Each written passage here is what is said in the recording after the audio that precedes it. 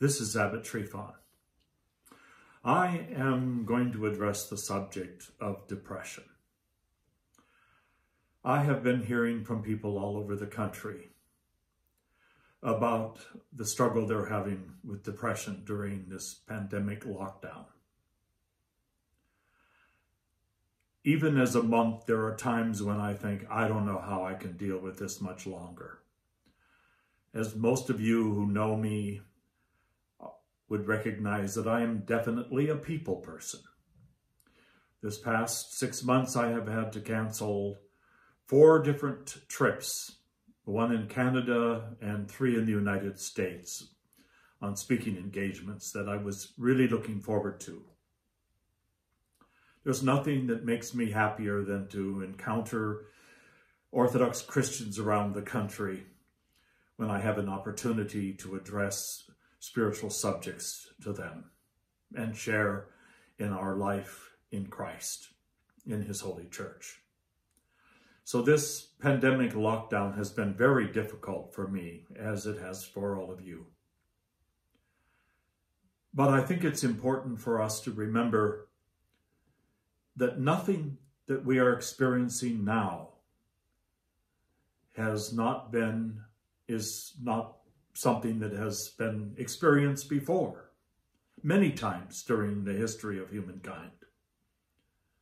There are many historical moments when the church and her people have faced pandemics.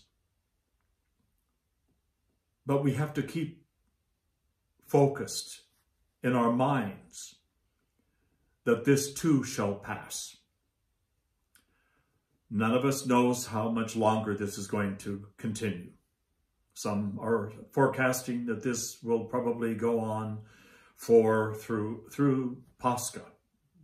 Nativity and Pascha are not times when we want to think about being separated from our parish communities, but this may be what's in store for us.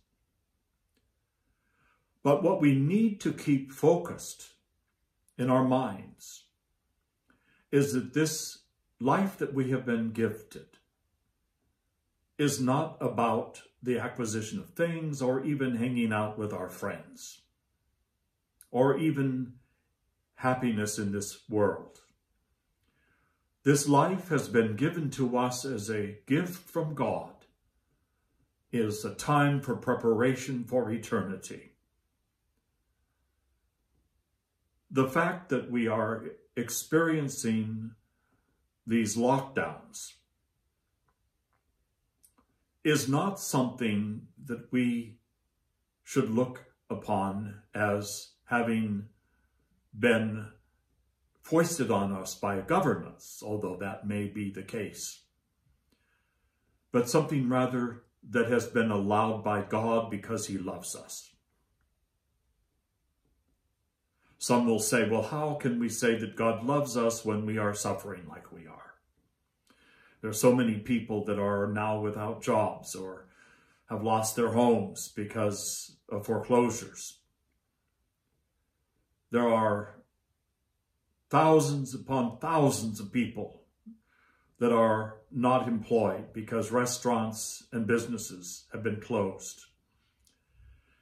Even some of our churches are in danger of never being able to reopen because they don't have the finances to keep their churches as open places. So who knows what's going to come after this? But we cannot allow ourselves to see what is happening to us as a sign that somehow God does not care, because He does. If we see all of this as allowed by God because He loves us and He's calling us to repentance, then we can use this time to focus on the inner life. Just because we are not allowed to go to our churches does not mean that we should not pray. For many, this is probably the first opportunity that they have had to go inward. This is the first opportunity that many families have had to put the focus on family devotions and prayer book services and lighting the lampadas before our icons and gathering our children around. Some children are even going to experience orthodoxy as it's meant to be lived for the first time because their parents are bringing them into the domestic church. This is the opportunity that God has given to us, not because he's absent, but because he wants us to focus on that which is of eternal value. This life is meant as a time of preparation. So let us prepare ourselves by repentance and prayer and loving other people. Let us reach out to other people, family members and friends and neighbors, even if it's only a quick telephone call, asking how they're doing, or a text message, letting them know that we're thinking about them and we care. And if we're not unemployed, let us use this as an opportunity to give to charities that are being taxed like never before. And let us remember that God loves us.